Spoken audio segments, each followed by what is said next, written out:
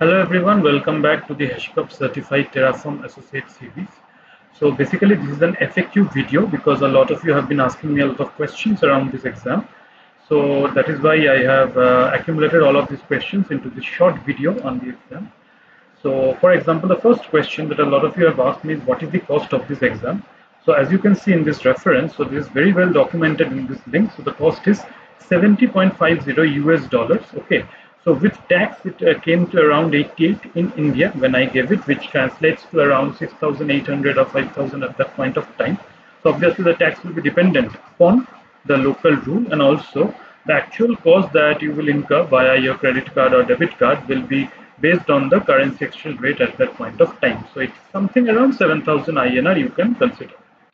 I could not find any vouchers. Many of you have been asking me for vouchers, but I don't have any vouchers. I gave this entire money on my own also. Okay, so if you get any vouchers, use it, but I don't have any. What is the passing percentage? Again, I don't know, frankly, because it is not publicly available, nor is it available in my report card. But in most of this exams, I have given around 10 to 15 odd online cloud-based certification exams. So if you get around 70% or more, you should be ideally safe, but I cannot comment. Can I take this exam if I'm just a newbie to Terraform? See, normally you can take any exam, but this exam is also very straightforward and easy. And I personally feel if somebody has used Terraform for even 6 months extensively, he should pass the exam. But say, no, you are a newbie, you haven't ever used Terraform, and you want to take this exam, you might have a longer run, basically learning curve. Okay, and I would suggest you to at least use Terraform maybe in some personal projects or some office use cases for around 4 to 6 months, or maybe less, 2 to 3 months before you take the exam. See, a certificate on its own is worthless if there is no knowledge backing it. So I would encourage you to have some basic working knowledge of Terraform in actual use cases before taking this exam, because in that case it will be helpful to you. Otherwise, it would not be helpful. But if you want to just try it out, go ahead. Feel free to just try it out. It is extremely simple. Comparatively, it is very simple. Is there any negative marking? Again, not declared publicly, but I'm quite sure that there is none. For example, I got 53 out of 57. So I personally feel that I was a little, there was some questions that I was a little bit confused or dubious about. So I personally feel that if there was negative marking, my score would have been reduced to around 48, 49. So I feel that there is no negative marking. Does every question have the same weightage? Again, I am not sure, but I think so. Okay, because for example, 57 questions I had, so my marks was in 57. Now, whether one of this question had a 0.5, another had a 1.5, I don't know internally. But I personally believe every question has 1 mark. Okay, because they're very straightforward, similar kind of questions, no case studies, nothing. Okay.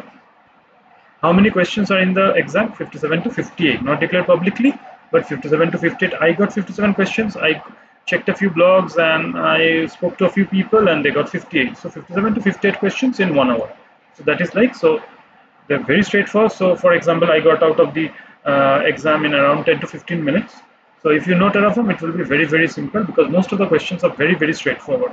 So out of this 57 or 58 questions, 45 will be extremely straightforward. So just do it and go to the next question. For the 10 to 15, you might need to spend a little bit time, okay, especially if you have not come across that concept or something. Do we get the results immediately? Yes, you get the result immediately. Also, you can get the detailed scorecard with the section-wise percentages. Okay, so for example, this exam tests you on a few sections, right? So you get a detailed scorecard. For example, in this scorecard, you can see the total score is 53. Maximum score was 57 because I have 57 questions. So I got 53 out of 57. So percentage is 93%. Exam outcome is a pass. Is it available online? Proctored? Yes. As of now, it's only available online. There is no option to take it in a remote exam center. Yes, it is also a proctored exam, and the proctor will be present, very active, and will inspect you during the duration of this exam. Is it available in multiple languages? Can the exam content be translated via web native Google Translate? No. As of now, it is only available in the English language. I don't think any translation would be allowed because in the sense that no other tab could be opened along with the in parallelly with the exam tab. So how do you translate in a Google Translate? But the questions use very simple English. They don't test your English at all. They test your Terraform skills. And even if you're a little bit comfortable with English, you should be ideally okay. So these are not like the very long AWS solution architect professional exams where I personally believe they also test a little bit of English along with a lot of AWS. Okay, so these are not like this, extremely straightforward. Do we get a HashiCorp certificate after the exam? No, you don't get any certificate, but you get a badge, no badge certificate. You can accept the badge via the Acclaim site and then you can share it with others. How to register? Again, very simple. You just go to this link, click on register for the exam and follow the next steps. So you just go, you create a login ID, do your MFA, and then you give the exam day. Basically, you first need to buy the exam and then you can schedule the exam at any later date. What resource should I follow? Again, see, this is completely up to you based on your comfort and usage and experience and expertise with Terraform. For example, I have been working with Terraform for about 1.5 years now. So I was quite confident and I did not study a lot, frankly. Okay, but these official guides that I have mentioned here, this might be a good place to start. Okay, this might be a good place to start. They are all official websites. If you just certificate exam, study, learn like that, you are going to learning initiatives free of cost, both for this exam and also for your internal knowledge. Are there any good blogs to follow? There are actually a lot of good blogs, not only for Terraform but for infrastructure as code. The list is endless. It depends upon your taste, focus, and stuff like that. For example, here I have mentioned HashiCorp's own blog with the category as Terraform. This is very, very good to follow. It will give you a lot of knowledge. Maybe you will not need all of that knowledge for the exam, for your real life use cases for sure. Should I take any Udemy course? Do you recommend any? I personally am not recommending any Udemy course because I have not followed any. Okay, but you can. So up to you again, and it is based on your constraints and your requirements and your comfort level with Terraform. I personally learned it on the job. In case you don't have as much exposure, it might be good for you to start with a Udemy course or a Pluralsight course or a Linux Academy, Cloud Academy, whatever. Just one sample course to get you at par, and then it's based on your usage. Did you face any issue? Meaning, did I face any issue while connecting with the proctor for the Terraform exam? There were reports that some were not able to connect with the proctor. No, it was pretty smooth for me. I was pretty impressed. In case you have any technical issues, you might need to reach out to the technical support team, but I did not personally face any issue. I have a strong net connection and everything went fine for me. Okay, now coming to the practice exam set that I have started currently, it has 10 questions. So many people are asking, are these questions in the practice set similar to the questions in real exam? So the answer is yes and no.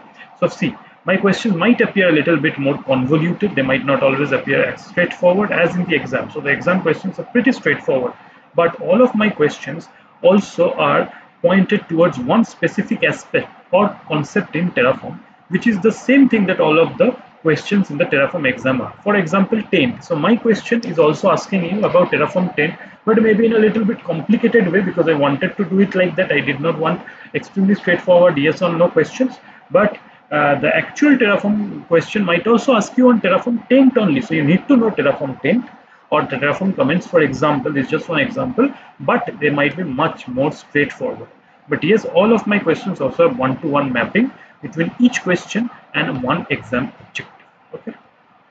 What are my future plans with this practice question series? My plan is to create a free question bank, completely free, of 50 odd test questions related to this exam that I will upload over the next 2 to 3 weeks.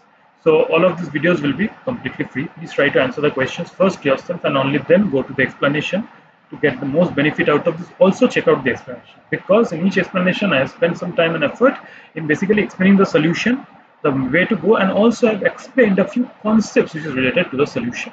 And kindly subscribe to my channel in case you want to get notified for future videos. Along with that, there were some questions regarding practice exams and blogs and this and that. So I will suggest you do some Google search. Okay. If you get something good, just kindly basically start using it. Maybe comment on my channel that you are using it. If I get some time, I might check it out and let you know whether it will be useful for you. But this question, see, the idea is that this exam is pretty straightforward and elementary, but the knowledge of Terraform is something that you need for your actual use cases. Okay, this is not something that will be elementary. In Terraform, you can do a lot of complicated stuff. So thank you. Please share your feedback and let me know in case of any future concern.